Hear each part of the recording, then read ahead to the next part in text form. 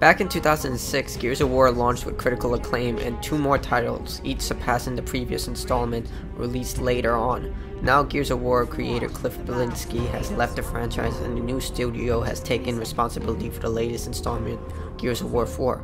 Starring a brand new protagonist, Gears of War 4 is everything that a Gears fan could want from a sequel, but those uninterested in the franchise since it launched won't find anything to pull them in here. It finds a way to change.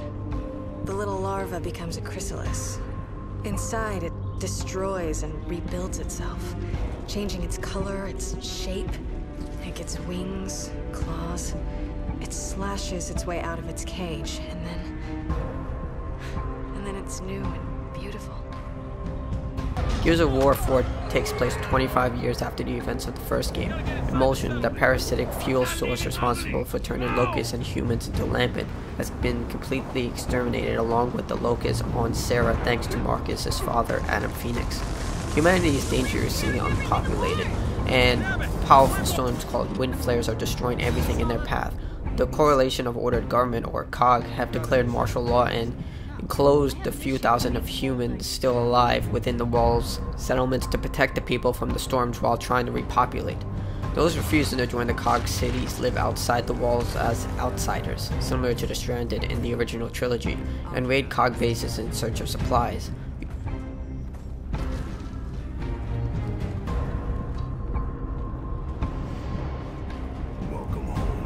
You take control of Marcus Phoenix's and Anya Stroud's son, JD Phoenix, as he travels along with his friends Delmid Del Walker and his girlfriend Kate Diaz, as they attempt to stop a new threat to humanity. These creatures called the Swarm is kidnapping people, and it's up to JD and his friends to find out why. The story does have a strong start, with a powerful mystery revolving around the Swarm. As the game progresses, issues begin to pop up. Unlike the first Gears of War, I never felt a strong sense of camaraderie between these characters. JD mostly stole the show thanks to his relationship with Marcus, who easily overshadows everyone else.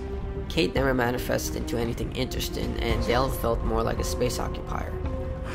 Unlike Coltrane's charismatic attitude or Damon Baird's cocky banter, Kate and Dell seemed more like vibe bots. I almost forgot they were even there until one of them spoke. Speaking of speaking, voice acting in Gears of War 4 is on point, with each actor bringing their character to life. It's unfortunate that they aren't very interesting. Look, you know as well as I do, Dell know that he can help. Gears veterans will be able to play Gears of War 4 without issue. Much of the control scheme has remained the same. You'll aim with the left trigger, shoot with the right, use cover to block enemy fire, and perform brutal executions. If the enemy is down, you can get close enough to perform one of these vicious kills. Most of the executions are the same from Gears of War 3 and Judgment, with the exception being the new weapons. New weapons are like the buzzkill that shoots saw blades and the drop shot that shoots explosive drills. New is the ability to pull enemies towards you, like the mantle kick, which stuns enemies. If they happen to be on the opposite side of a piece of cover you mantle over, you can grab enemies in cover and pull them towards you. Performing either the mantle kick or the grab will allow you a few seconds to perform an instant knife kill. If you time it correctly, you can even attempt to grab enemies who are attempting the mantle kick. This is especially much more effective against enemy players who use the run and gun technique with the Gnasher. Graphically, Gears of War 4 looks fantastic. Character models are wonderfully detailed, especially the Swarm. Wind flare segments and high action sequences are showcased how much time and effort went into crafting these environments. Perhaps the best improvement is the soundtrack. The new melancholy tone paints a very different atmosphere from the past games. The title theme alone was much more welcoming and calming when compared to other games, setting the game's new tone. The campaign does support 2-character cooperative play, either split screen or online.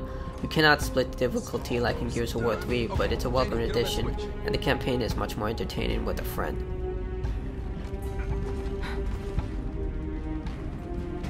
Horde mode has been completely refined. Included are 2 new classes, including the Engineer, Heavy, Scout, Sniper, and Soldier. Each one has specific talents that are critical in surviving the onslaught. Each class has their own leveling tree, encouraging you to try each class. Player models are not set for specific class, allowing you to swap whatever character you want. Most are variants of existing characters like Del, Cole, JD, and other noteworthy characters.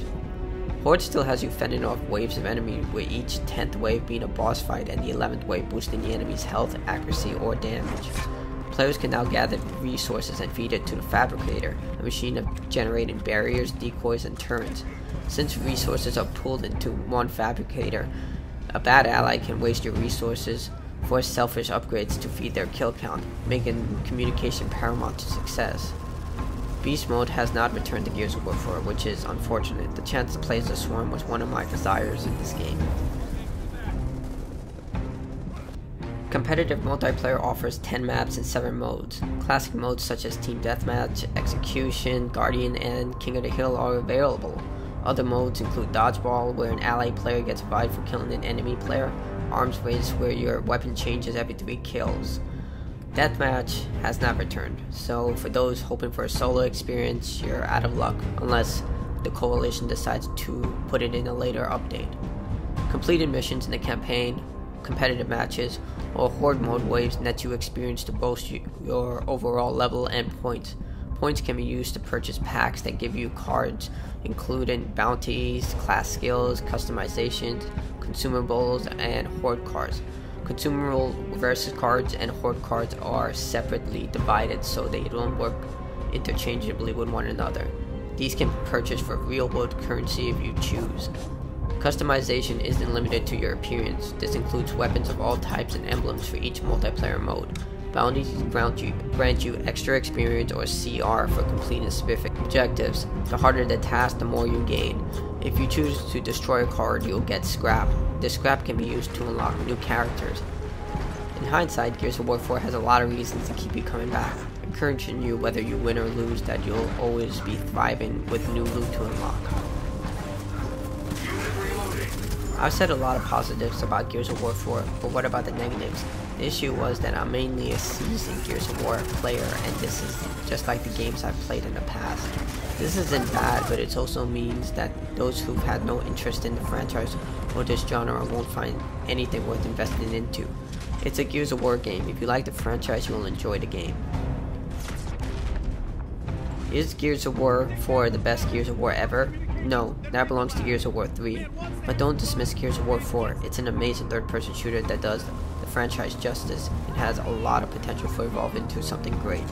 Gears of War 4 ends with a lot of questions going unanswered, but that's the point.